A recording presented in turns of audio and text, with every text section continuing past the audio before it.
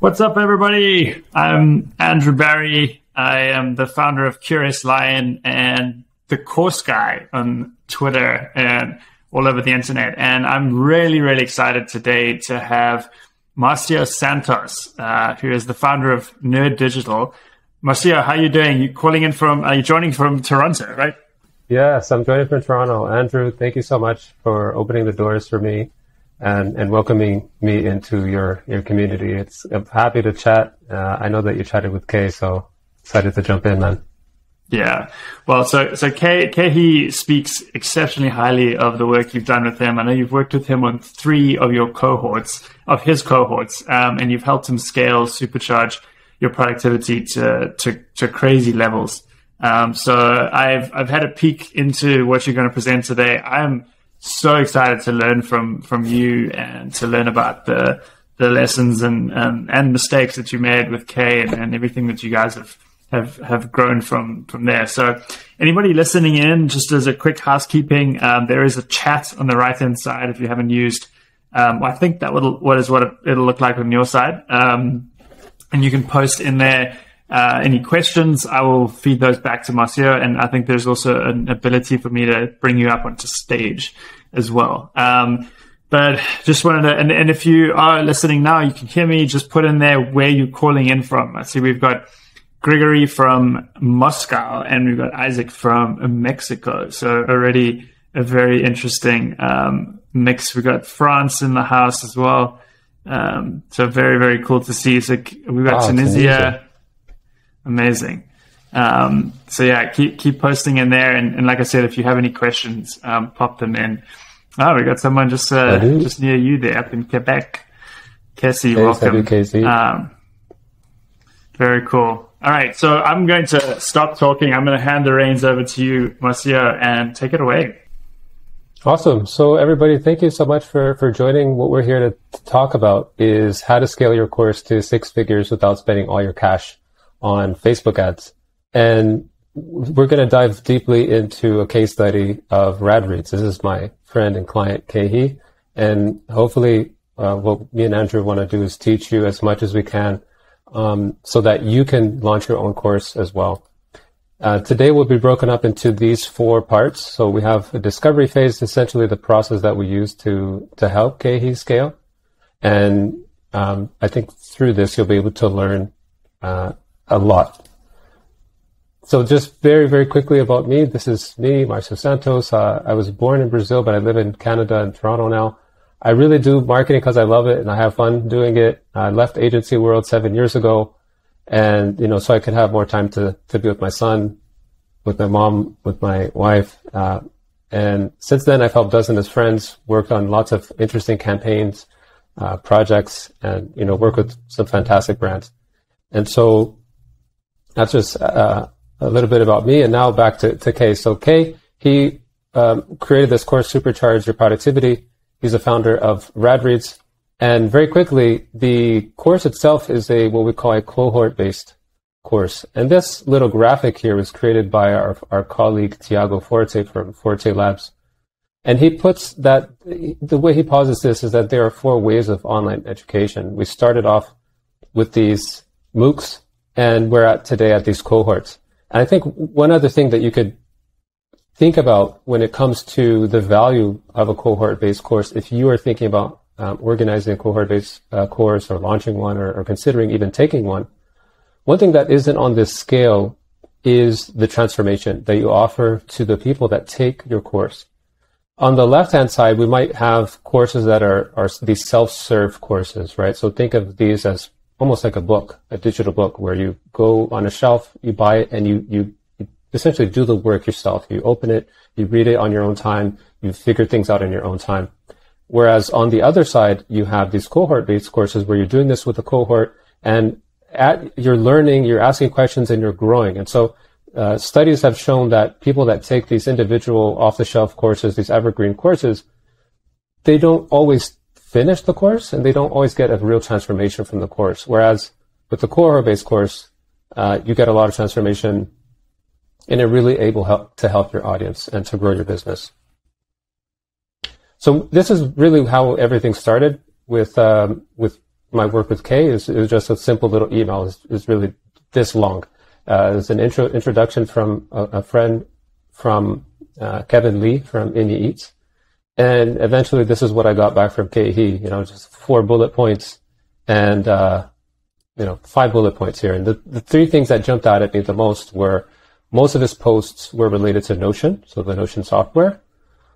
2 is that he posts a lot and not all of his content gets a lot of traffic. And then 3, that his site health, this is like from Inside Ahrefs, if you know that tool. Inside, when he ran a site audit, he saw that his site received a 43 out of 100. So these 3 things jumped out at me. It's like, okay, well, I think I can help him with these things. When I started working with him was SYP 7, so Supercharge Your Productivity 5. I said 7, it's 5. And as you can see here, he was pretty much stuck at the 5-figure level with his course launches. Already super successful, right? By anyone's measure, doing 5-figure launches is already great. But and actually, one thing that you'll notice here is that before we got to 6 figures, we actually had a dip. So he had done a little bit better without me. When I came on, we actually had a little bit of a dip, even though we focused on some other areas that you're going to see that weren't exactly launch related. But after that, we were able to have significant growth. Now, if you don't know where you are going, you'll end up someplace else. That's what Yogi Berra said. And I put this in here really to highlight that it's important to have a plan whenever you're moving forward. And whenever you're working on a course launch, you're redesigning a course, you're trying to optimize it, you're always trying to balance these 2 things. There's always a yin and yang to both sides of optimizing, growing your business, where you're straddling between brand and performance. Performance is all about how many leads am I getting? How many sales am I getting? And, how many people are visiting my website? Versus brand is like, what is the long-term value that I'm offering to people? How am I positioning myself in the market? And how will people remember me by? So how do we do this? How do we straddle the brand and performance side? And kind of, this is the question that we were left with, right? How do we grow 10K style? This 10K is Khe's framework that he created, right? This 10K framework. And for us, in terms of brand, what we know is that we always want to do high leverage work. We have a high quality brand, so we have very, very, very few refunds. The last cohort, we actually had just one. There's one refund in the last week. And we always want to focus on doing high ROI. And what this really means is we want to do work that fits with the business as well. So we have a very small and lean team. I think he only has like 1 person on his payroll. And so everything there is very lean, it's very high leverage. And so everything that we're going to plan forward, the activities had to fit this. So let's go with launch number 1. When we started this, as I said, we're going to go through these 4 phases. And the first phase, when we began, is this discovery phase. And when we're looking at discovery, this is something that you want to jot down, is when you're evaluating your course, there are 3 main things that you can evaluate them against. The first is the product. How well is your product set up? The second are your content and funnels. This is essentially how do you attract people, or rather, how do you attract them, but also convert them into leads and then prospects. And then later is your launch strategy. How, what techniques are you using? What's your plan and strategy like to launch your course? And we balance this against past performance.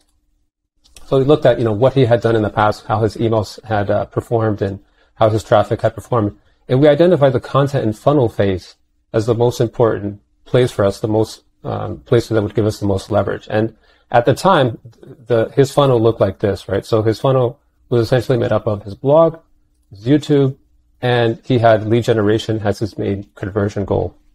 And so what we did here is a strategy became, okay, so for the blog, what we're going to do is we're going to use SEO. We're going to do a mixture of both technical and content. On YouTube, we're going to do some video SEO. So we saw some low-hanging opportunities there. And then for lead generation, we're going to do some conversion rate optimization. So I'm going to break down these things for you in the presentation. This is an overview of what your cohort-based course funnel can look like. You don't have to have all these things. And I'm not saying that this is the the best funnel that you could possibly have, but this is the funnel that we have in place today. Now, when we had our first launch, we did not have all these pieces in place. We essentially had traffic, and then we had a launch, right? And then in here as well, we had some emails. But there's a whole lot of things that we added that I'm going to show you as we unpack these, and I'll explain these, that we didn't have to begin with. So on to SEO. And if you've done SEO, if you've read SEO, if you've been into SEO at all, you know that there's a lot of stuff that you can do. You can fix titles, meta descriptions, multiple tags, indexable content, what's indexable, what's not. You can fix internal pages, internal errors, optimize indexability, no index pages, links, external links, no follow links. You can have redirects, non-indexable content. There's so much redirects, and the list goes on and on. Social tags and schema markup, CSS, JavaScript. There's so much that you can do with SEO. And our approach to SEO really is, you could go this brute force intent style with your SEO, or you can go with something more effortless. And if you know anything about Khe, his style is definitely more easygoing. And I'm with him on that approach as well. Sometimes when he sent me that score, that site health score, 43 out of 100, I know that maybe not him, but a lot of people, when they see that, they just want to punch their website, right? They just want to punch through the screen and they want to get rid of it. But I'm going to show you that there's a way that you can use a bit of a bonsai technique where you're simply just trimming a lot of the things that you don't need on your site to optimize it, and that can actually improve your SEO. So when you start off with SEO, a really important thing to do is a site audit. And after the site audit, which I'm not going to get into the details of, we've found that content optimization and user experience optimization were the two biggest opportunities for us. When it came to, so these are the results, just very quickly, the results that we got. So over the past 12 months, our acquisition in terms of organic traffic today is up 551%. This is from Google Analytics. Our engagement, so this is you may not know this, but when we talk about user engagement, this is an important ranking factor for SEO. It's often believed that you have to create new content, post new content, optimize your existing content to improve your rankings, but actually engagement. If you can improve engagement in your content, this can also help boost your rankings, which will then improve your traffic. And so the site health score as well, we went from 43 to 98. So this essentially what this means is you're making Google happy. When you get rid of all those errors, or at least the most important errors, what this does is it keeps the Google's bot happy, and it'll come back to keep crawling your website. And so that's a good thing. So before the site optimization, this is a visualization of what the site looked like in terms of the amount of posts and pages and links that are on the website, right? So we did a crawl, and then we did this visualization, and this is what the page looked like. And so this middle circle here, this is the home page. And then all of these other little dots here, these are other pages. And so you can see that there's, a lot of stuff here, a lot of lines, and these lines in between are just links pointing from the home page to an author page, pointing to a category page or whatnot. And after the site optimization, you can see that there's a few things that I'll call out here. One is that there are much fewer links, right? So much fewer pages. So if you think about all those dots, there's a lot fewer. There are also fewer lines in between, right? So it's much more streamlined. And also you notice that these little circles are much bigger. And what this means is that we are now sending more authority. We're sharing more authority between these important HUD pages here. Beforehand, a lot of what we call link authority or link juice was being spread way too thin, right? Whereas now it's concentrated on the most important pages. And I'm going to show you one of those really important pages in a second. One thing that happens is if you're running a WordPress blog and you create a lot of blog posts, the first thing that you'll notice is that, sure, it lists all your blog posts. The thing is that this isn't in any real specific order. And another thing to think about here is if we think about this in context of how many blogs are out there today, and I'd like to actually ask you in the chat if you know how many blogs are out there today. Andrew, I don't know if anybody wants to guess, but there are a lot. Yeah, anybody got to guess how many blog posts, how many blogs are out in the world? Like I'm guessing 100 million. Anybody else got a guess? That's okay. If nobody has a guess. Yeah, so the number is 1 billion. Believe it or not, there are a billion. Gregory got that. Yeah, so there are a billion blogs out there. Great job, Gregory. And what this means is that we don't need another blog out there, right? We're not starving for a lack of knowledge or for a lack of content. What we're starving for is a lack of relevance, a context. And so if we just look at this scale of topical organization, when you first start a blog and you create these different blog posts, the blog page, the way it's going to be organized is simply just random content. It's, even if you post on a similar topic, there could be topics that are advanced, some topics that are from last year, some topics that are about a subtopic. So it's really random. On the other end, you have completely personalized content. And this is difficult to achieve. You can achieve this with some expensive software. But for us, we want to kind of play in this middle here. So you can have specific content, and this might be like a category page. So if you think of like, if we're talking about Notion, you could have a page that's just on Notion. But we can take it one step further and make this both specific and sequential. And so by doing this, what we did is we created this hub page. So we transformed all of his blog posts, or rather we organized his blog posts and we reorganized his Notion page into this, what we call a journey page. And if you're a course creator, this probably looks pretty similar to how you would organize your course, right? So it's on a specific topic. This is what you're teaching. And then it's in a specific sequence. So the user, again, working in the context of there being a billion blogs out there, working in the context of people are super busy, distracted, and they want something relevant. When they land on this page, they know for sure that they're in the right place if they're looking for Notion help. 2, they can self-identify and say, okay, am I a novice? Am I an intermediate? Or am I more an advanced user? Where do I want to go? And as they play around in here, they can start with some basic stuff, but then they can later on go to some advanced stuff. Hey, a quick question on that, Marcio, if you don't mind. The process for that, like those two diagrams you showed of the before and after, like blew my mind. What was, just tactically, what does that look like? Like, do you have to go through every post, you categorize them, put them in different buckets? How does that just briefly look like?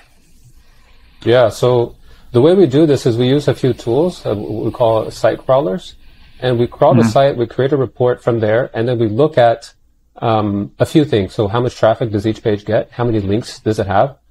Does it have duplicate content? It's pretty thorough what we do.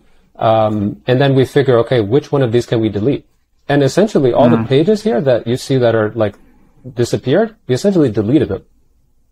So it goes contrary to a lot of the advice that you might hear from an SEO consultant is, create more. Actually, what we did is we actually deleted something like 100 or 200 pages. And a lot of these you can find, if you want a tactic here, is tag pages. So oftentimes when you set up a WordPress blog, you find, you can set up tags, you can set up categories and author pages. Tags and category pages, oftentimes what you'll find is if you go there, they'll just repeat the same content that has just been tagged, right? And you can do this. I'm not going to open this up right now, but if you simply go to Google and you do a site : and type in your address, your site address, you'll be able to see all the pages or a good amount of the pages that Google has indexed. And if you just go through though, you'll be able to see do all those pages really need to be there? It's like a pruning, like weeding out of all of the content you have. Exactly. And then after that, what we did is we simply, because he said most of his posts are on Notion, most of his traffic comes from Notion, it's like, well, let's double down on this. Right. And so we organize this page. And there's some more stuff. You can go to radreads.co/Notion to see this page. Another little bit of work that we did on the SEO side was around keyword research. And again, we're trying to do as the 80-20. We don't want to do all the things. We want to do the things that are going to make the most impact for us. And so what that meant was work on existing content. And we spent about 80% on existing content and then 20% on new content opportunities. And so this is just a highlight of some of the pages that we worked on in terms of existing content. basically just optimizing them as much as possible. In the next phase, what we did in terms of optimization, after we did the SEO stuff, we went into this other stuff. And so I'll just read this. Brands increase ROI by 223% using this one tactic. And so if anybody, again, Gregory, maybe you want to guess at what this tactic is. I'll let you take a guess, but this is often overlooked, and it's often believed that you have to do things that are super difficult and use super complex software to get this done. But it's not so. So I'll show you in the next slide if anybody has taken a guess yet. The guess is call to action. So that's a good guess, and it is somewhat related. And what we did is actually it's conversion rate optimization, which is within the umbrella. And you can see here after 3 weeks of doing a little bit of CRO, we're able to increase our goal completions by 58%, goal value by 53%, and goal conversion rate by almost 23%. So this has been super for us. Wow. Yeah. When it comes to CRO, again, there are lots of things you could do, right? But what we chose to focus on was time on page, pages per visit, which these are supported by SEO. So the SEO work that we did by restructuring the pages, by getting rid of stuff that wasn't good, by highlighting things that were more important. So one thing that I didn't show you here, that I didn't call out, was the menu structure here. So here, I should have this on the next slide. The menus, we optimized the menus as well. So previously, you'll see on one of the upcoming slides is that we had a lot of buttons in there. And so we focus on these metrics so that we could optimize for conversions. We knew that these would contribute to better conversions. So this is what the mobile page looked before we optimized. And so again, our main conversion metric here was leads, right? And as you can see here, he didn't even have a lead form to begin with at the top above the fold, what we call above the fold. And it's important whenever you're optimizing your website to start with mobile. So Google updated their index so that they prioritize mobile indexing first. And so it's important for you to optimize your site for mobile. Most people visit and browse pages on mobile, so do that first. And so as you can see here, just a simple tweak, we just made sure that the form that we had was a little bit more outstanding. And on desktop, another thing that you see here, so you see the menu had a lot of different links. We got rid of a lot of those, and we just have 2 now. I think today we have 3, but at the time when we went to the first round, we just had it like this. So another few things that we, just to point out here that we did, is we made these logos a little bit bigger. This text, we broke it up so that it could be more clear what the value proposition was for the reader that's coming to the site. And then we also used a little bit more social proof so that people would, again, stick more, convert more, and improve our numbers. Just a quick note on this is if you're ever doing conversion rate optimization, don't try and waste your time on button colors and small little tweaks. Like what we did here, go ahead and make broad changes. It's better if you focus on, making several changes that you know are likely to work than trying to micro test these button colors or button sizes, for example. We implemented some of your run-of-the-mill. Yeah, go ahead. Yeah, so just as you're going into this now, it's that's the call to actions that Tunisia was talking about. I know your name's probably not Tunisia, but that's what's showing up there. Then Isaac, I see your question. I'm going to bring that up. I don't want to interrupt Marcio's flow, so you can continue. Okay. We also implemented what I was saying. Your run-of-the-mill exit intent pop-ups. These also worked great. A ribbon. So once the course was launched, we made sure to deploy a ribbon to increase distribution for the launch. It's common, for example, that you can think that, I launched, I sent out my emails, everybody knows about my launch. That's not the case. Everybody's busy. Everybody's in their own world. And so by making this super obvious on the homepage and actually put this on every page, we were able to see a little bit of a lift. So we actually put this on later. I know that we were at a phase, we had open cart and the numbers weren't great. And then we launched this ribbon so that we can increase, visibility on the launch. And then we saw a little bit of a lift from there. I don't have the number on that, but I remember that happening. Next, I want to talk to you a little bit about video SEO. So we've talked about SEO, we've talked about some CRO stuff, and now some SEO. And YouTube is huge. So if you look at any of the stats, 2020 video on the internet will eat up a bigger share of increased web traffic. I think we're there or above this by now, because I think this report is pretty old. Another thing that I would point out here, and this is the richest of communication channel. This is something that you could, screenshot and use, or actually these slides will be available for download later. And basically what this means is, how rich is the channel of communication that you're choosing? If you're going to send, you can send something in a detailed document, or you can have a face-to-face conversation. And then in between those, you have all these other channels. And so video is somewhere here in the middle. It's not exactly a conversation, because it's just, if you're just video, it's just, shooting it out. Whereas conversation is something like this, right? You can maybe have if you're on WhatsApp with somebody, that would be a video conversation.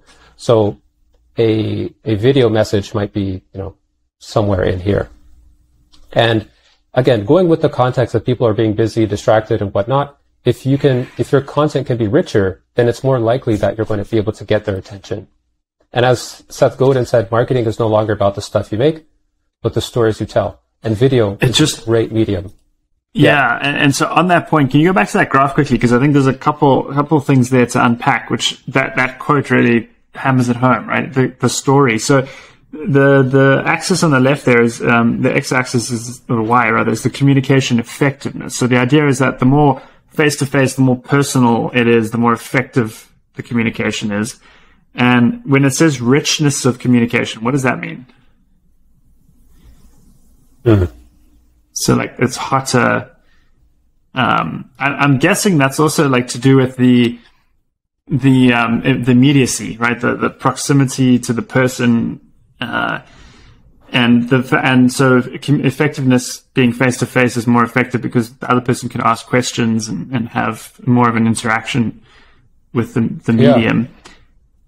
Yeah, I think you're right. I think it has to do with more of the interaction of the channel. So the detailed document is cold, so it's low on interaction, whereas a face-to-face communication is highest, because you can read, when face-to-face communication, you can read things like body language, facial expressions. Is the person sweating? Are they hyperventilating? And plus you can see how they're responding to you. If you cross your arms, or they cross their arms. Right? How loud is their voice? How soft is their voice? So face-to-face is definitely the richest. Yeah. Yeah, and video, like you said, sits nicely in the middle there, which we obviously don't all have time for face-to-face conversations. That's impossible, so this allows you to scale. Mm-hmm. Yeah, for sure, man. And so with video SEO, the way to think about this is to think that, to realize that the more engagement, the more relevance, and the more video views you get, well, basically you're doing more marketing, right? So you're getting more eyeballs, more people are getting to know, like, and trust you. And this is essentially this is the formula for you to increase your video performance on YouTube. It's not through doing keyword research necessarily. It's not necessarily through trying to rank first on search. It's optimizing your videos for engagement, for relevance, and to get more video views. So this is just a quick graph of performance, what we were able to achieve with the work that we did on video SEO on YouTube. And within a few weeks, this is probably, I don't know, three months maybe, we increased total views by 41%, subscribers by 34%, and monthly views by 14%. And today, this was just taken a few days ago, so July 6th. We've grown by over 70% from where we were 12 months ago. So pretty solid performance, given that we haven't really invested too much in that channel. And we optimize a lot of the run-of-the-mill things that you would expect. Like we did optimize titles and tags and descriptions. We made a few video edits, and then we optimized the channel as well. So I'll point these out for you here. So this is what the Radreads channel looks like today. So we have a banner that's created up there. So this is important for you if you want to brand your YouTube channel to help you stand out and to help clearly communicate what is the value that people are going to get out of these videos. A second thing is having an interesting and eye-catching icon. So this is very bright. It shows his face. He's really the face of all of the videos, and so it makes sense to have him there. The About page is optimized as well. The first video that we feature here is like we handpicked that video for specific reasons. The playlists as well. So yeah, as you can see here, creating playlists is helpful, and it helps your users see, what are the different topics that you're talking about. Where should I go? What do I want to learn about? The thumbnails as well. So we did a little bit of optimization on the thumbnails. This is definitely something you don't want to sleep on, because that's, how people end up engaging with your content is through the thumbnails first.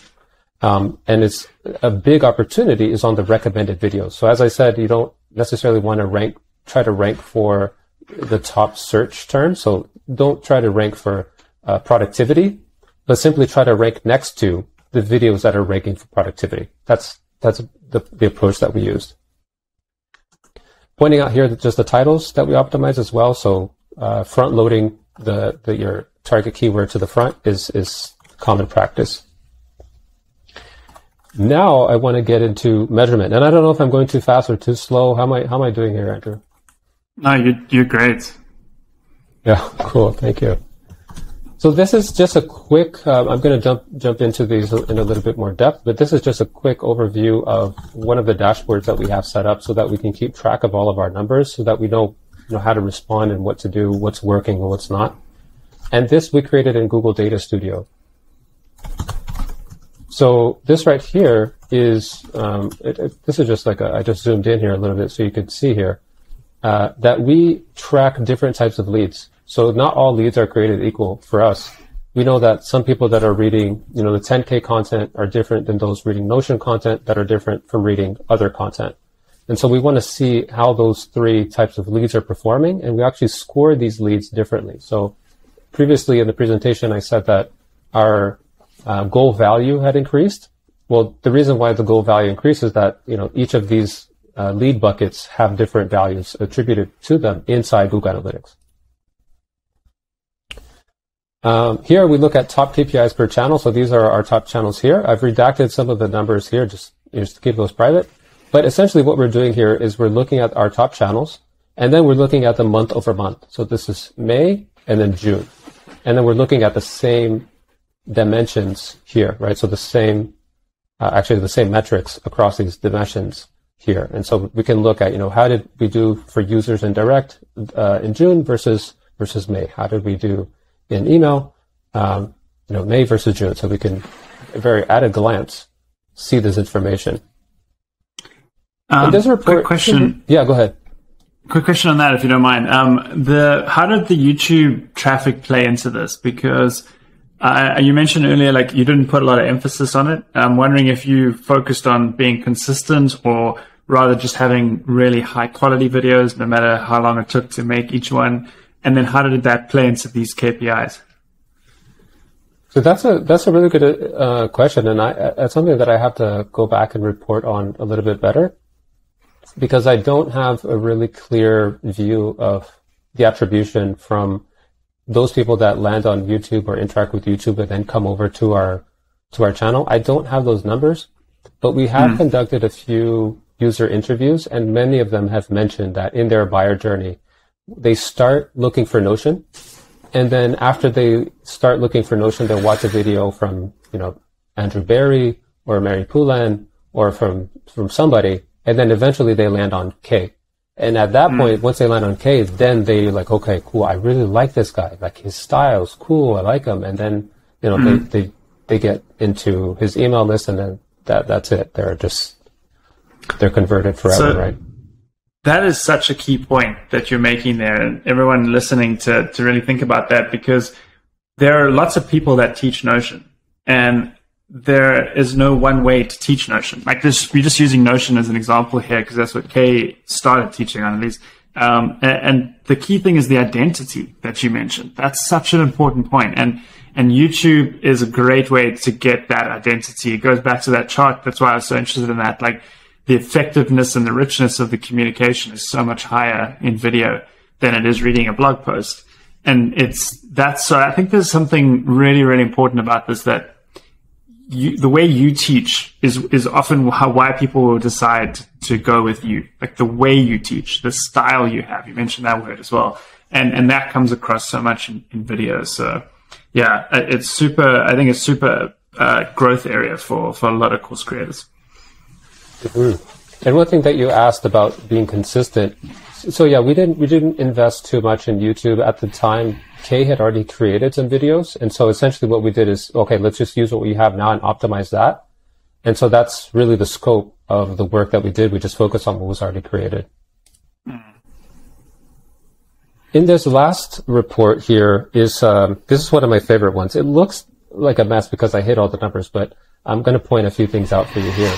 Basically what this is trying to do is tell us, as you know, at the day that we go into the report, where do we stand in terms of our goals for that month? So how are we pacing versus this month? And the way we break this down are these three buckets, right? Acquisition, behavior, and conversions. And so in terms of acquisitions, we look at users to date and new users to date. And this black line right here and this one right here, this is our target for the month. So that is where we want this blue line to be. And as you can see, the day that I took this screenshot, we're already ahead of our goal. And so what this allows us to do is go into the report. We don't even have to look at the number. We can just look at the bar and say, look, hey, we're low on average pages per visit. Why is that? Like, what happened here? What's going on that our average pages per visit is low? Did we publish something that's not relevant? Do we make a change that is messing up our numbers? What's the deal? Right? So at a glance, we could do that. And then in terms of conversions as well, so our leads, we're right at where we want to be in terms of leads. And here we've only broken it out by 2 types of leads, but we could break this out further too, right? So we can have 10K leads here and say, okay, what's our goal for the month and where are we? How are we pacing? Was that lightning? Yeah, we just had thunderstorms here in New Jersey. Wow, that's really loud. That is loud. I might have to go on mute if this continues. Wow. And this is a growth model that we're developing a little bit more. And so what I want this to do is to have a clear view of our growth per launch. And so here we have, the date the cart closed, and then I want to fill this in with all the numbers. I have some numbers filled in already, but I want to, get this to a place where it's more insightful so that we can know how each channel is performing, how each channel is contributing, like to your question, Andrew. And see, how each of those is contributing to our most important KPIs. I love the fact that it waterfalls all the way down to revenue and number of customers. I mean, that's really is the bottom line metric there. Mm-hmm. We even input refunds in here too. Yeah, I just noticed that. Yeah, it seemed like the absolute bottom line. So that's a measure of really how good the course is, right? Mm-hmm. Which is clearly so important to, important to Khe. Another one. Go ahead. No, I was just saying. I think it's important to Khe by evidence here, but also how it's something I've talked about a lot. That if you are delivering transformations, you're fueling your marketing engine in a big way, right? It makes your job easier, I would imagine. The fact that Khe's course, people are coming out of it being like, hey, this transformed my life. Mm-hmm. Definitely. Yeah. People come through the course out the door, out the other end, and they're screaming his praises and praises for the program and how it's built and how it's put together. And a lot of it is on the experience of going through it, the cohort that you're working with, the peers that you get to make friends with and learn from, or it's really powerful. Just as an idea here that I just realized here that I didn't put this in another slide, but this is something we want to work on as well, is to add one more layer to this, which is on referrals. So referrals meaning not those from partners, which I'm going to talk about soon, but also referrals from existing students. So that is a growth lever that you can think about pulling if you want to grow your course, is to make it easier for people to refer their friends or family to take the course as well. We don't have a program for that yet. So I went through launch number 1, and that's really the meat and potatoes of the presentation. And now I'm going to go through launch 2 and 3 just to give you a little bit of contrast into some of the other things that we worked on. So we started back at discovery again. And again, just to remind you, when we were doing discovery, these are the three things that we're looking at: your product, your content and funnels, and your launch strategy. And what we decided to do for launch 2 and 3 was really focus in on the third phase, which is the launch strategy. And for this, what we did is we decided to use this audience amplifiers playbook, a bootcamp, and to improve our launch sequence. So again, just backing out, just zooming out a little bit so you can see the funnel again. At this point, for launch number 2 and 3, we incorporated this, so these audience amplifiers, and I'm going to talk a little bit more about this, into our funnel. This was already really developed. We did a little bit of paid and retargeting, so we added a little bit more on the traffic side. In terms of this retargeting, what we call this content machine, so these are a series of emails. This was already very strong. We added a little bit of retargeting, so some remarketing ads on Facebook, and another channel that we use as well is called Sharp Spring. So we use that in terms of retargeting. And then we started to do a little bit more here in the middle, which I'm not going to get into today. A boot camp. We incorporated a boot camp, which I'm going to show you, which is super effective. And then our launch as well. We got a little bit more sophisticated with how we're opening cart, offering bonuses, closing cart, things like that. So on to the audience amplifiers. Basically what this is, it is a way to find other people that have an audience so that they can amplify Khe's audience, right? And so here you can see a few screenshots of him going on a content roadshow before his course launch. And this is what the audience amplifier playbook looks like, right? So this is a cheat sheet. You can grab this if you head over to nerddigital.com. You can grab this cheat sheet and there's a walkthrough for you. But essentially, these are like all the steps until you get you can build your list. And the cool thing about this is that you could build your audience. You'll build your email list, get more people to know and like and trust you without spending a dime on Facebook ads. It takes work. You do have to create a list. You do have to add information about these people, research them to see if they're a good fit. Filter out, what is the opportunity, identify like what is that interest, that common interest that you have in this person, what kind of problems can you solve, and do you really want to pitch them, measure what the opportunity looks like, get their attention. So this is the actual pitch sequence, follow up with them. Like this takes work for sure. It definitely takes some elbow grease, but it can have a serious impact in your performance, as we can see with as you were able to see with our performance with launch 6 and 7, where we did 6-figure launches for both of those. So that's on the audience amplifier side. The second thing that we did is the bootcamp. So this is something that Khe really crushed, was this idea of this bootcamp. So this is the screenshot of the 10,000 hour work bootcamp. And really what you're doing with the bootcamp is you're giving the what, and then you're teaching the how. Right. So in the bootcamp, you give them the what. What is the skeleton of the framework? And at the end of your bootcamp, you pitch them on an opportunity to teach them how to actually, go and fill the rest of it. A really good example of this for a bootcamp idea that I saw, or a pre-launch that I saw, was a guy saying that he would teach people how to sketch, so how to do just basic sketches. And then he would have an upsell, like a course after that on the back end, which was how to color in the sketches. So I thought that was actually a really good example. I don't know if you've seen any good examples out there, Andrew. I mean, I think I talk about this a lot. You can sort of generalize it to almost anything, where you can give people the content, the ideas, the concepts. People are always going to want help implementing it. And then the second was related to that, because they're always going to have specific questions. Oh, wait, but how does this apply to me? Or how does this thing, what do I do at this point? And that's where you're always going to have, like you say, you're always going to have they're always going to want you to teach them how. Yeah, exactly. Another thing that happens when you're doing a bootcamp is that you build trust, you boost the likeness for your brand and for yourself, and you also increase sales. So in terms of building trust, what happens is you're showing and teaching people, right? So you're showing up for them. If you do this over a 3-day period, 5 or 7-day period, and you're teaching them, right? So you're really showing them that you have the expertise and you can help them cross that barrier, get across and have that transformation.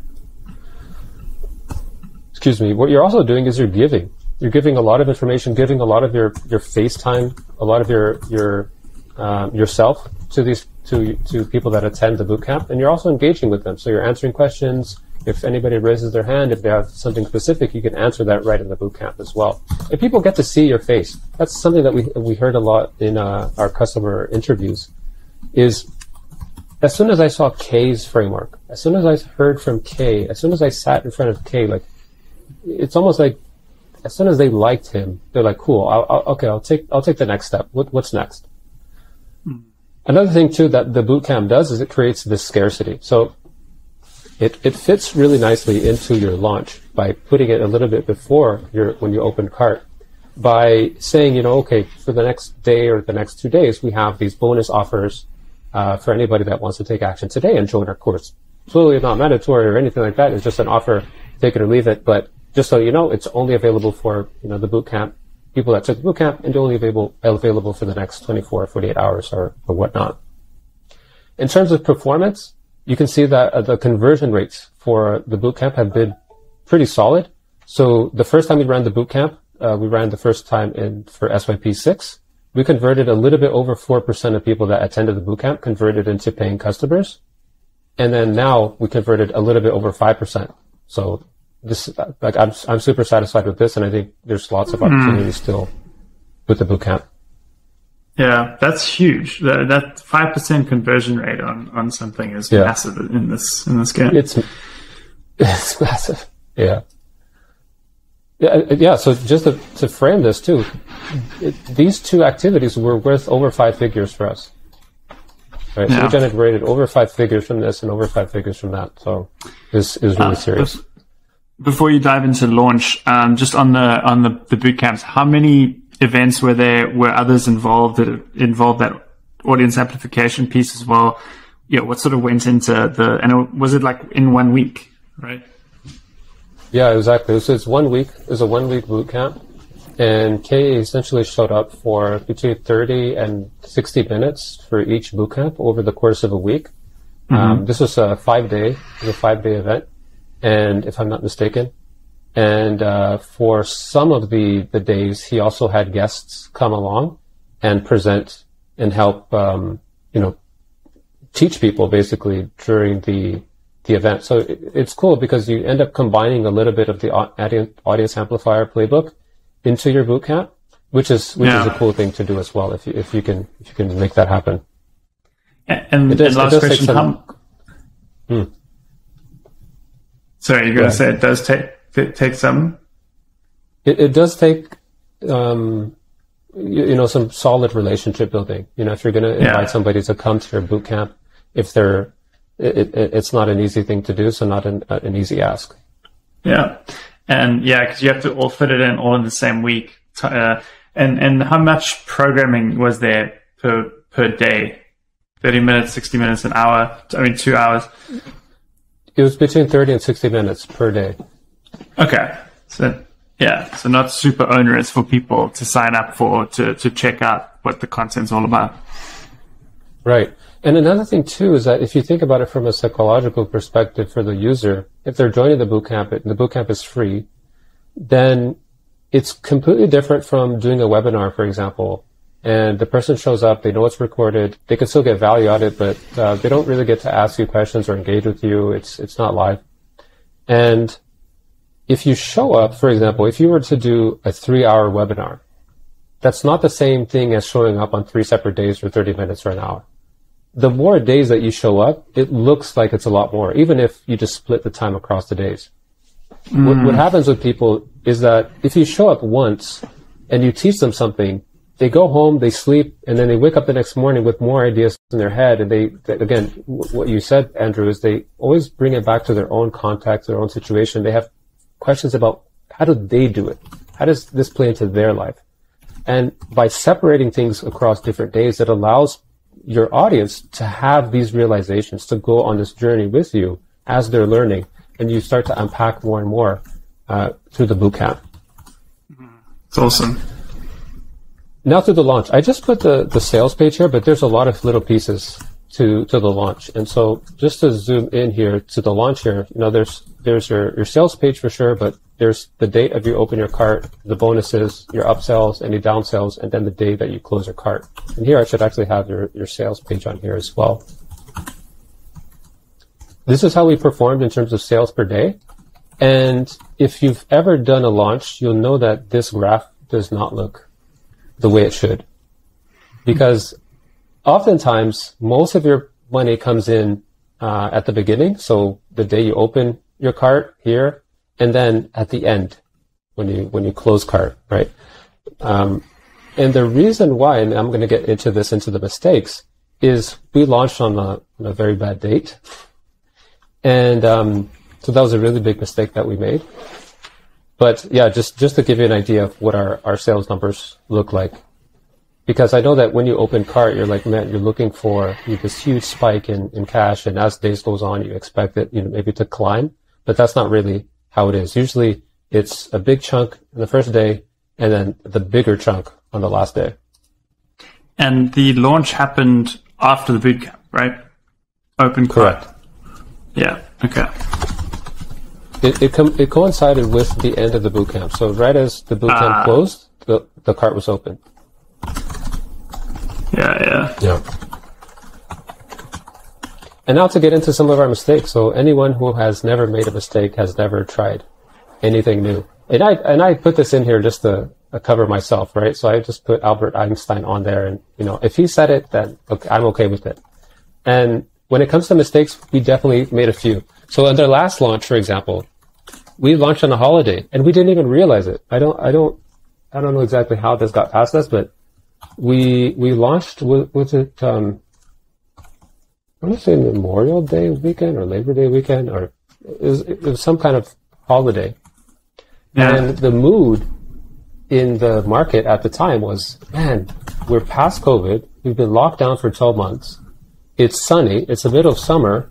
And this guy's offering me a course for me to sit at home. And are you kidding me? I'm out the door. I'm like, people are just ecstatic. They want to be outside. They want to be in a stadium. They want to have the beer. They want to go to a restaurant, right? They just want to hang out with their friends and their families again. So this was one thing, launching a holiday, but also the COVID impact. I think we underestimated a little bit. So the first few days of our launch were very scary in terms of our performance. Another thing, too, that I would advise you to is to not overlook the value proposition of your course. And really what this means is to never overlook how clear you can make the transformation for your students to be, right? So is it clear, immediately clear, what you're going to offer and why that's important? Does your value proposition pass what we call that 3 a.m. test, right? So if somebody's sleeping, if your ideal customer is sleeping, do they wake up in the middle of the night saying, "Oh, I wish I could X," right? Do I wish if your course is about increasing energy, right? Some people might create a course. This is a course to increase energy. Do the people wake up 3 a.m.? Oh, if only I could increase energy. I don't know. Is that a question that your target audience has, your avatar has? Then great. If it's not, then spend some time thinking about it.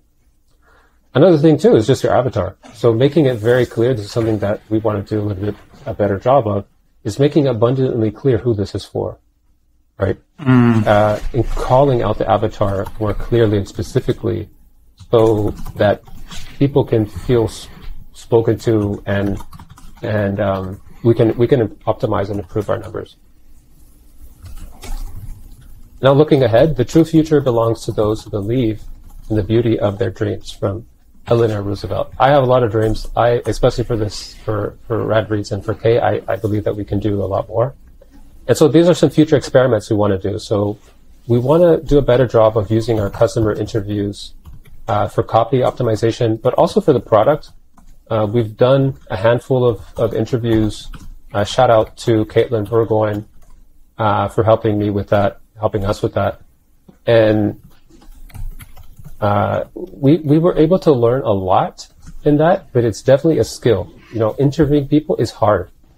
Not only in the sense of it takes time, because you really have to sit there and ask the questions and listen to the questions, but it's also hard to, this is something we have to get better at, is ask the questions and stay present as the person's answering, and try to walk with them as they're answering the question. It's something really hard to do.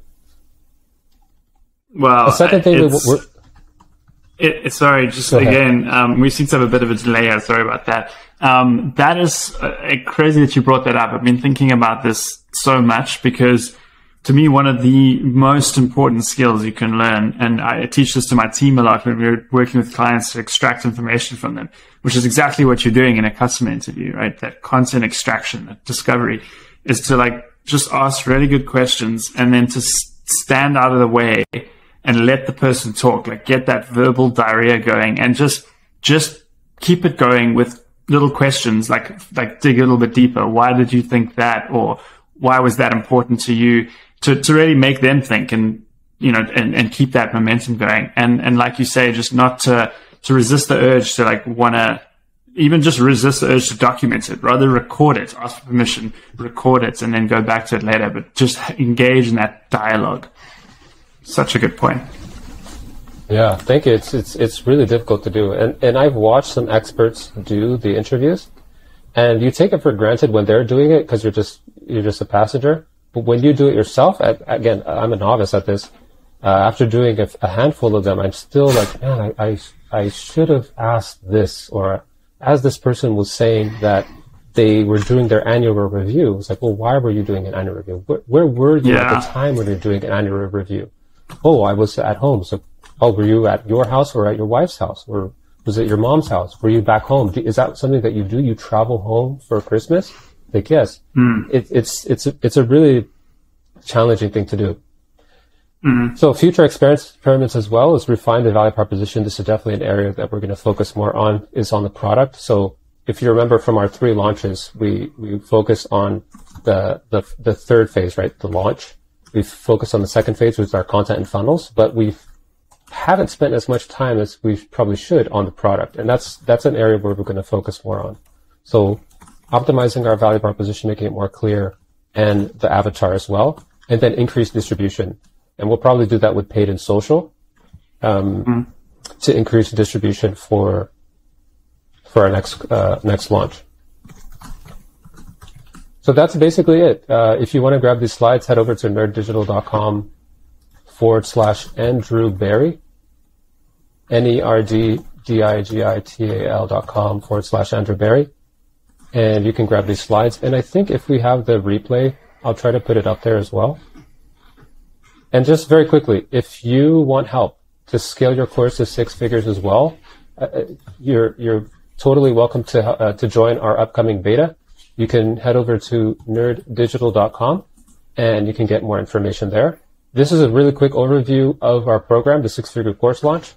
And essentially what we want to help you do is make $100,000 in revenue from your course launch in 90 days without spending all your money on Facebook ads, so you can work when and where you want.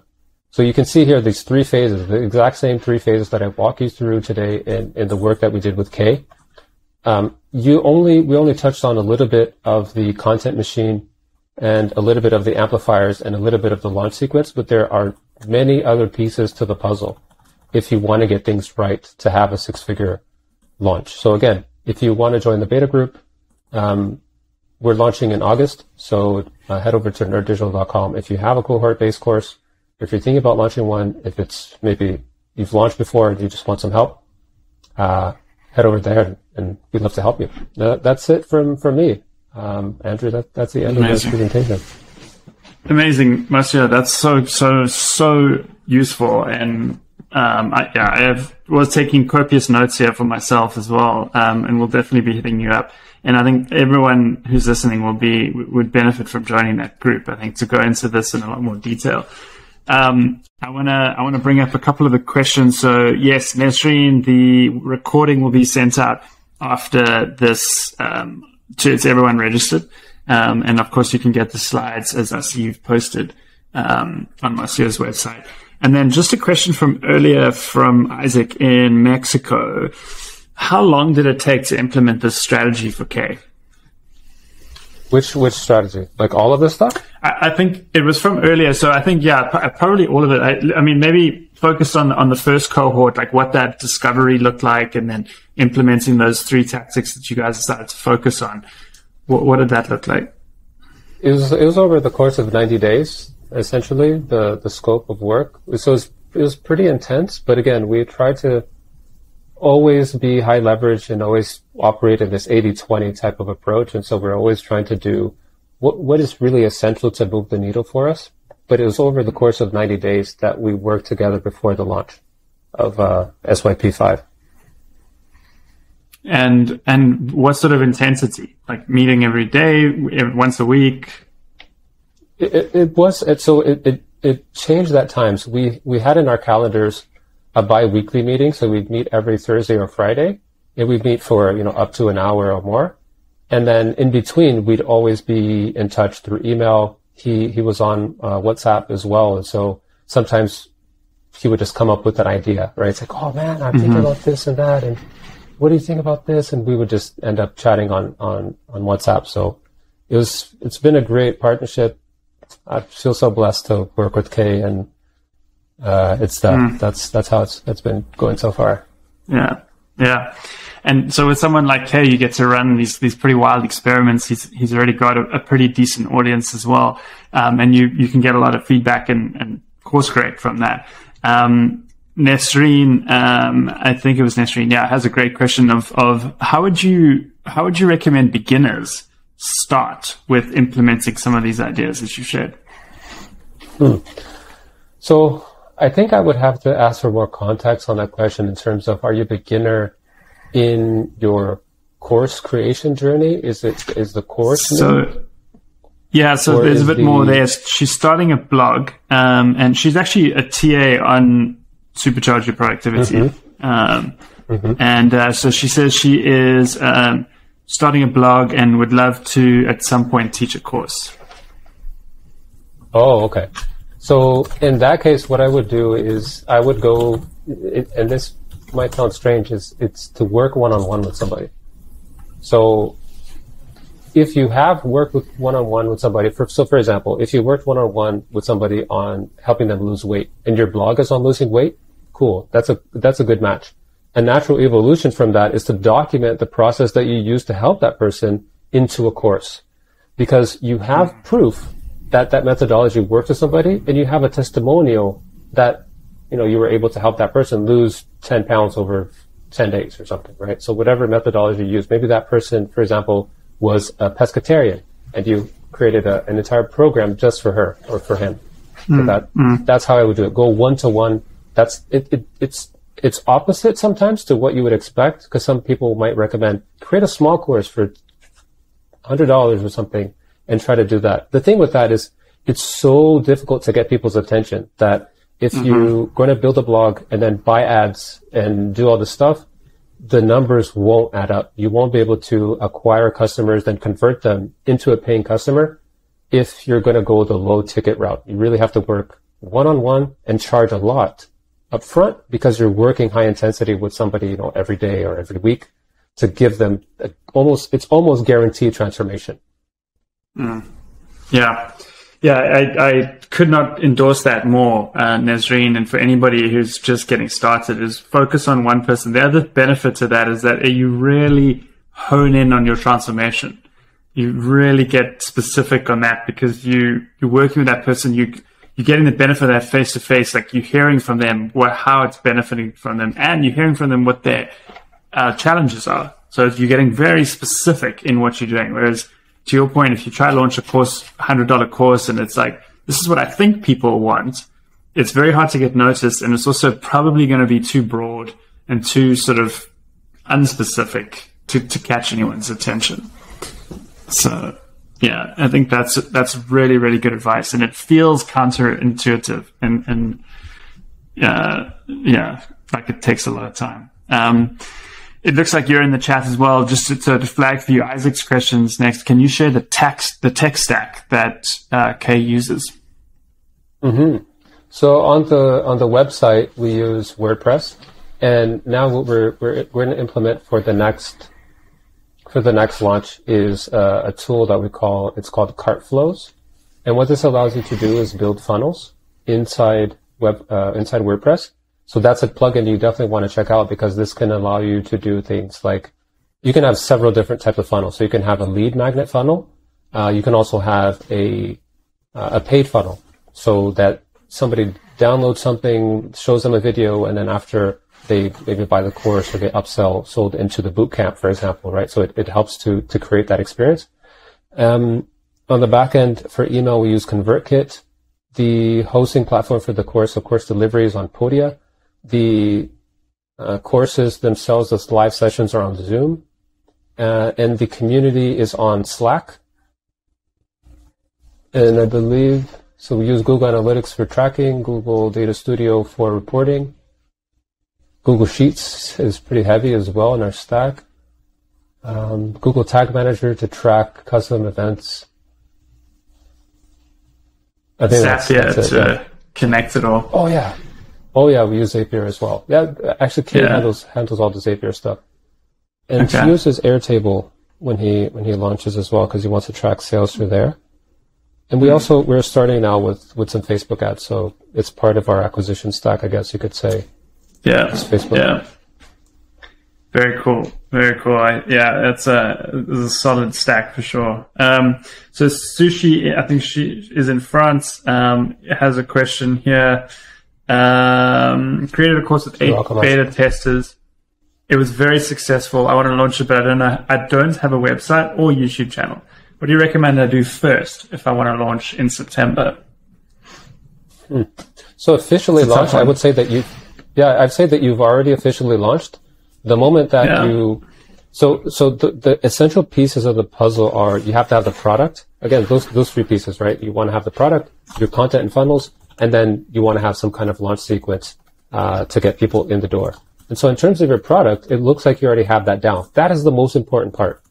The next part, in terms of your funnel, try to do something as basic as possible. Basically, what you're trying to do is create a way for new people to get to know you and to turn into a lead. So you have to create at least one lead magnet, put that on a page somewhere on a website, set up a basic WordPress website, or use ClickFunnels, which is it's a little bit more expensive, but it does that for you. Create a lead magnet, attach it to a form, and that's your funnel, so that you can have people to announce your launch to. So the next step after that would build a sales page. And then your sales page, that's where you're going to put, the description of your course, the price, and everything. And I think that's the basic funnel setup that you would need to officially, quote unquote, launch. Yeah. It's we got a lot of French love in the audience. Yeah. It is definitely very good advice. And I know my camera has disappeared for a second. But yeah, it's the overriding thing for me as well in that question is that just keep it simple. Like, just demonstrate expertise, demonstrate transformations, get those testimonials, and just keep building. But don't overthink necessarily the tech side of it. Mm-hmm.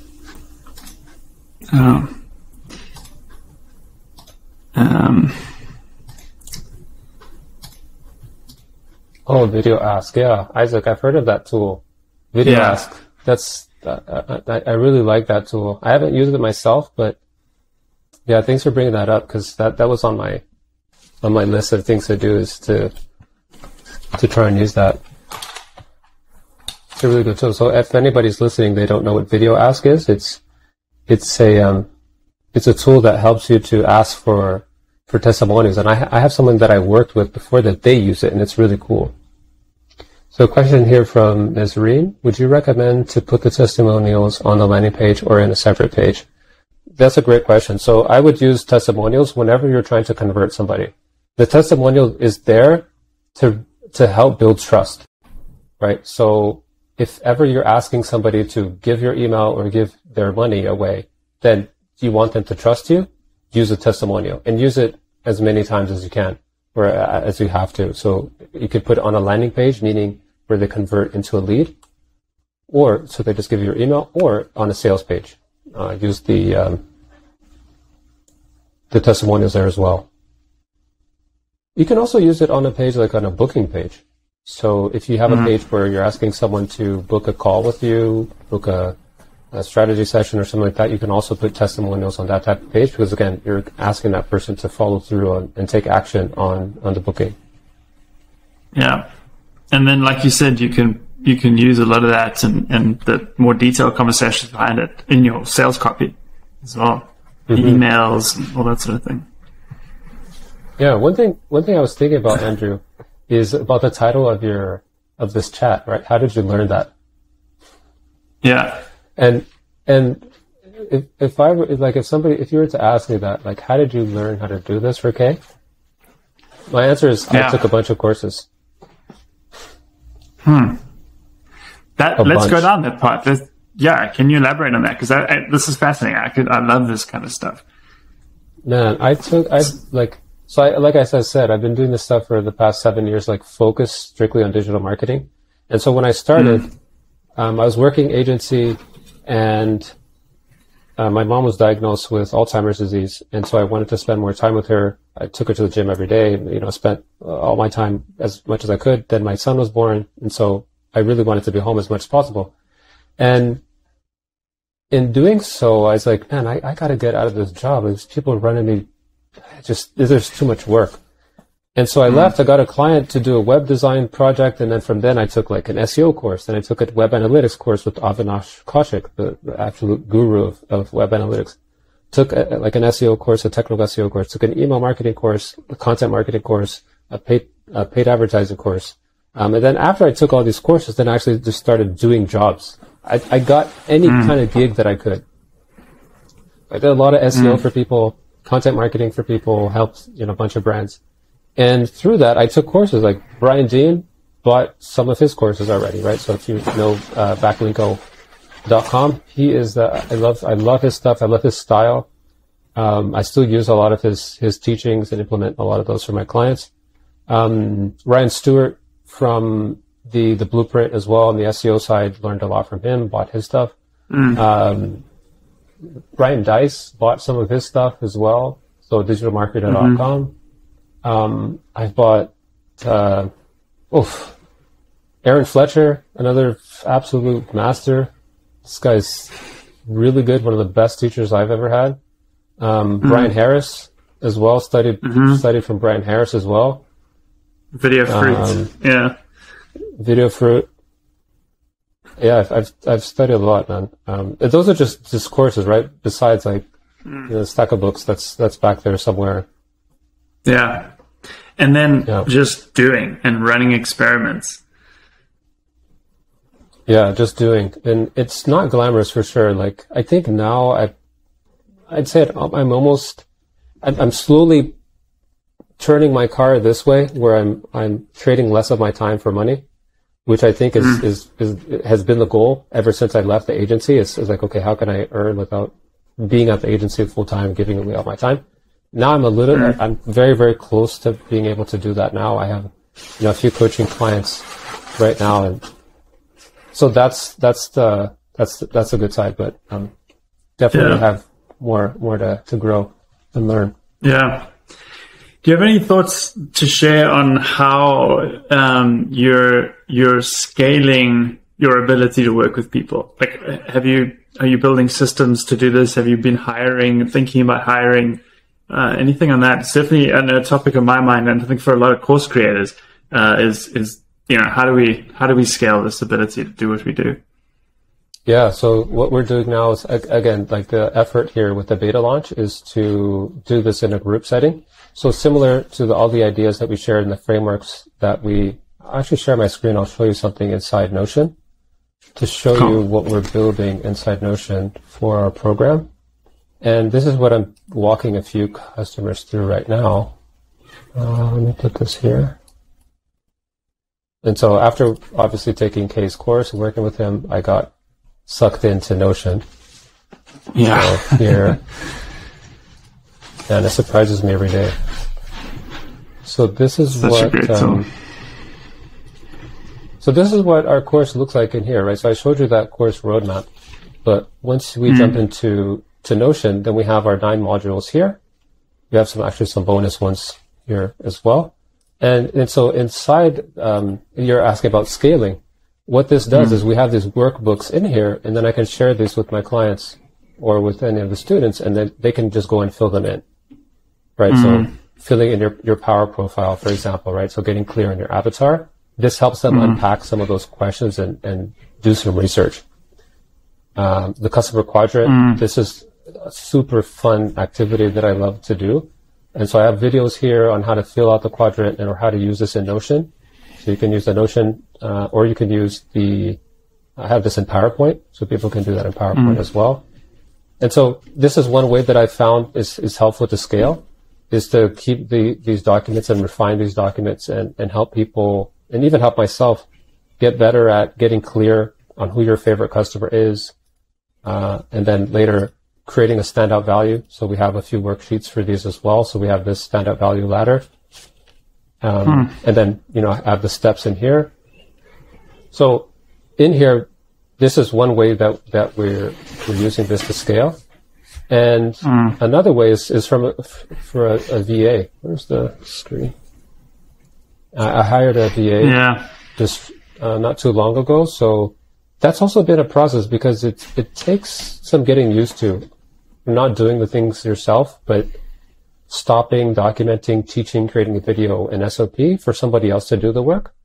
And then being consistent with asking for help. That's something that I've been working on only for the past, I'd say, 2 months now. So those are the two ways I'm trying to scale. Asking for help from the VA or from mentors and from the VA? No. Yeah, from the VA. So far it's from the VA. I definitely have, I hire other coaches as well. And so, I book sessions with them and to help me with my process and help me with my thinking. Yeah. I do that too. Yeah. Yeah. I find the beauty of that. It's this constant push pull of a coach can really help you unlock something, right? Keep moving, unlock that sort of inertia that sets in.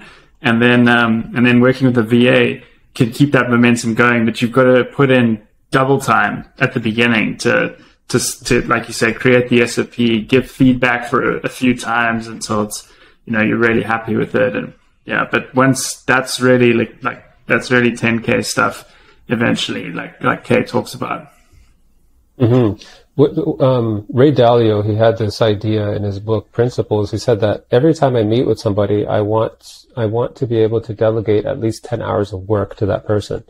That was like his baseline of measurement when he was started delegating and he started building a team. And then later on, he would say, okay, if I'm going to meet with this person and give this person 10 hours, I want that person to be able to give 10 hours of work to somebody else. Yep. And so then he would be managing like a team, and that team would be delegating tens of hours to other people, right? So then his 1 hour with that person transformed into 100. Yeah, so that's it's huge. An interesting idea from him. It's high leverage stuff, and compounding, the power of compounding as well. Yeah. So Marcio, this was just so supremely valuable. I'm looking forward to going over the recording myself and picking out some ideas here. And any last words you'd like to leave people with, both in two respects. One, I know you mentioned the beta group cohort that you're launching. There's also a way to go get the slides. I'll include both of those in an email that goes out to everyone afterwards. But anything else you'd like them to check out? And then any closing thoughts or words of wisdom that you'd like to share? Yeah, so I think the last two things there is definitely if you're interested in launching your cohort, head over to nerddigital.com so you can be part of the beta. And we'll walk you through the exact same stuff that we helped Khe with. And the second thing is the coaching. So you said something about coaching is that coaches can help you get unlocked. And one thing that I learned from another coach, his name is Mastin Kip. He calls himself, I think, as a trauma-informed specialist in healing or something like that. I read his book, Unleash Your Power, I think, or Unlimited Power. It's a really good book, and it's a #1 bestseller.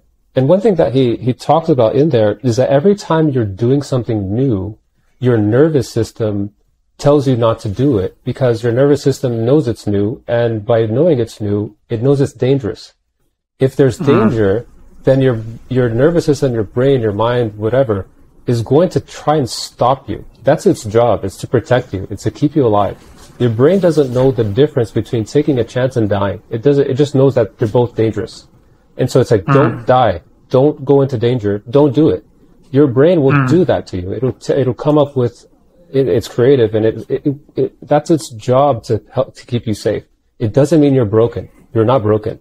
It just means that with a coach, sometimes someone can walk beside you and they can help you go on this journey that they've already gone before, and they can help you to take different steps. Because in order for you to, obviously, if you want to get somewhere different, you have to take different steps.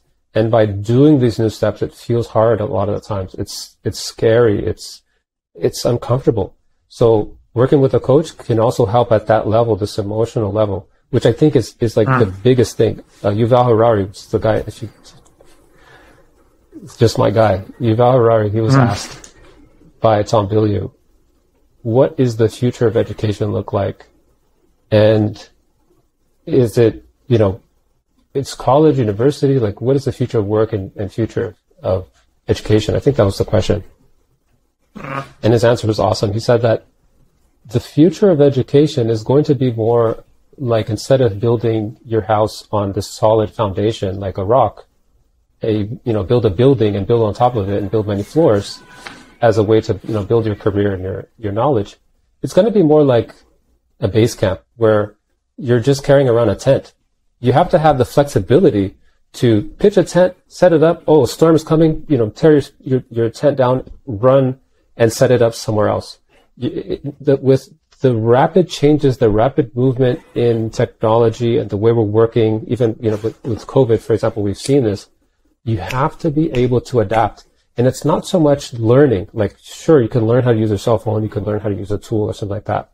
But it's how often and how much will you have to transform yourself from here to there. Yuval says that, for example, in the past, you could get a job and you could retire in that job. So essentially, you're not changing ever. You're maybe learning a few new things, new skills on the job. But nowadays, you could enter the market as a web designer. 5 years from now, or even less, AI is going to take over and web designers be automated, right? So there's websites that can be created for you. And then after that, okay, cool, I'm not a web designer, I'm a copywriter. Cool, you're still working on the web, there's still similar things, but now you're just working on the copy. It's like, well, now AI is taking over that too. It's like, well, okay, how do I make the next shift? And at this point, you're 60 years old. So you're 60 years old, the previous shift that you made, you were 55, you're 60, you still have to work until you're 80 because you're going to live to 100 and something, right? Because people are going to live longer. And now it's like, okay, now you're going to have to be a yoga instructor. Why? Because all the digital skills that were needed before, the jobs, they're gone. So he's saying that at some point there's going to be this shift, this jump, where you're going to have this huge transformation. Maybe you're going to be like a yoga instructor inside AI, or virtual reality spaces, for example. How do you mentally and emotionally make that change? Your identity, your image of yourself, your idea of yourself, and the idea of who you were, who you work with the conversation, like all this stuff is attached to your identity and to yourself. It's, you may think that I just have to read a book and go, but it's not that simple. It's hard. And cohort-based courses are the answer for that. Because in a cohort, you're with other people. You can look at their faces and see, I'm scared. Like, I'm uncomfortable. Me too. Yeah, well, I'm in Chicago. It's like, I'm in Tunisia. we're all in this together. Like, we're all suffering the change. Yeah. We're all adapting. Let's just take one step, another step. Yeah. That's it. I love that. That is such a beautiful way to end this. It brings out all those thoughts on identity, and I think those that have embraced their own identity as course creators or just creators in general are the ones that are going to be able to make that jump a lot easier that you talked about. So, great way to close it out there, Marcio. I had so much fun listening to this and learning from you, and just thank you so much for spending the time with us today. You're welcome. Thank you so much, Andrew, again. I hope to talk to you again soon.